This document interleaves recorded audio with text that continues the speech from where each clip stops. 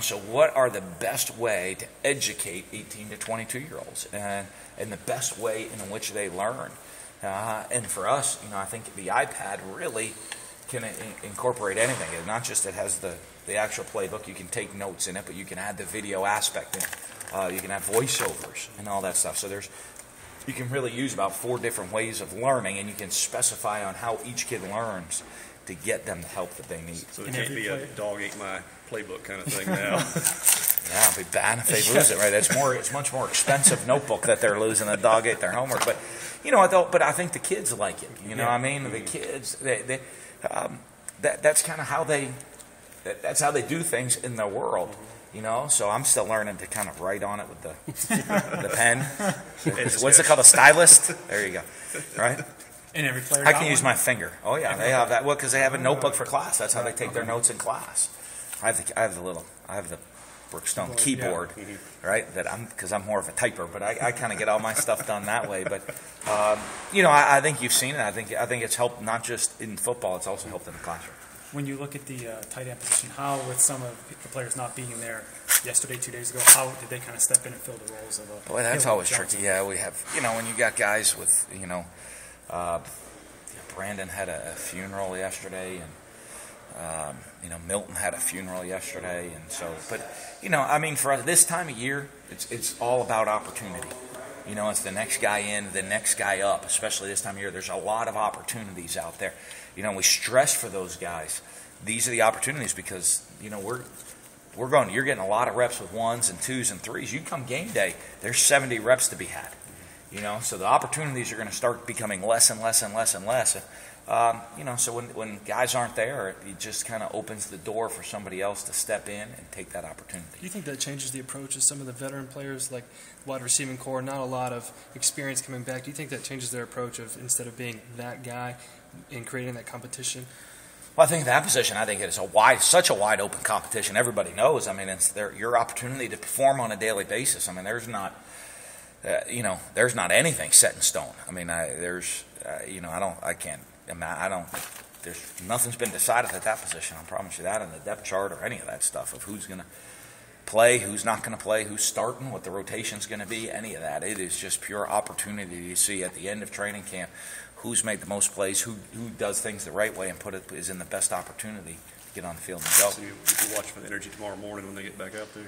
I think we'll be okay, though. I think, they got to sleep in a little bit today, and by going inside, we went indoors today, with that, we expected tomorrow to be a grind for them, and, one, to make sure that they're prepared to go and give what we were asking. Weird question, Dan, but when you look at the coaching tenures of assistants, especially in this league, how have you and Les lasted this long?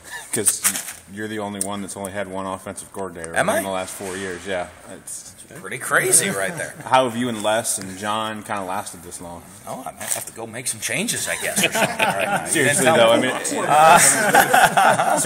almost I'll seems... stir it up right now. Let's say. It seems like... I read sometimes there's teams that do that, right? Make changes this time of year. No, you know what? I think, philosophically, it's that match, and it's always important, especially, I'm more of an offensive-minded head coach and a quarterback-oriented head coach, so you have to have somebody in that position that you're going to meld well with, that there can become a lot of tension or conflict or one of those things, and I think, Les and I have a good relationship that, we're a good fit together in those kind of how our personalities mend. We're not the same, because that probably wouldn't work, and we're not completely different. That probably wouldn't work. I think just a nice combination together, and I think that certainly helps. And, I'm in the same with a lot of our other offensive coaches. Can you talk about the family aspect of the staff? Billy talked yesterday about, you had a meeting and said, hey, I don't know when your kids start school, but take your kid to school on the first day. That's important to me. He'd never heard that before. You know what? I think it is. I think we get lost sometimes in coaching in what's important. I want our guys. To be honest with you, I look at them, I tell them, I say, we might not be able to pay you what other schools in this league pay everybody.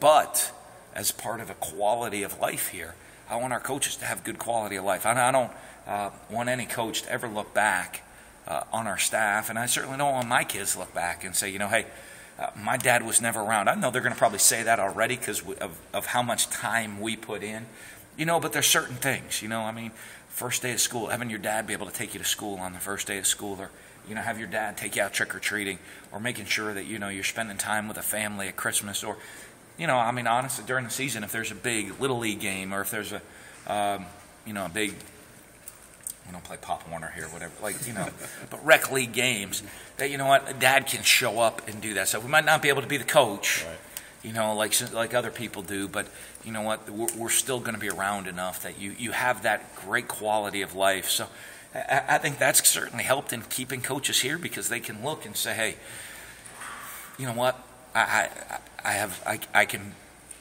be a football coach, but I also can be a husband and a father here as well, and live that sort of lifestyle. Talk about Nico Whitley in the spring. Obviously, he looked like he was back to where he was a couple of years ago. Yeah, I think he's back healthy. I tell you what, he's taken a lot of steps forward, not just as a football player. He's always been a pretty good football player. Just his demeanor, how he handles himself, his preparation, and even trying to, in his own way, be a leader. I know he's not a rah-rah guy, but in his own way, doing things the right way, believing and buying into the program, and I think that's huge for us and for him and his future.